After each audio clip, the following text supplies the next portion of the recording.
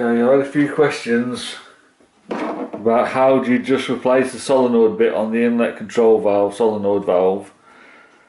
So I've had this one in, it's broken at the connector, inlet connector end, so I've got to remove this to use this again. So basically the best thing to do is mark it first.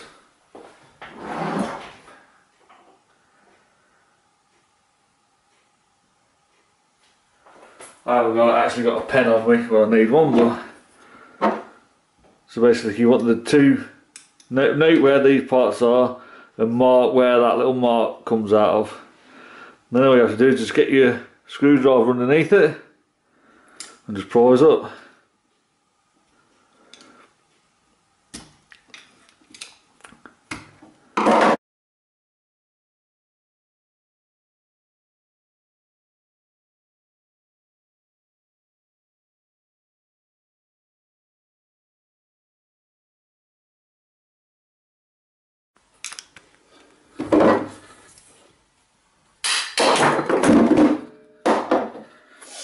So obviously it's come off, but it fell on the floor, so I'll just pick it up.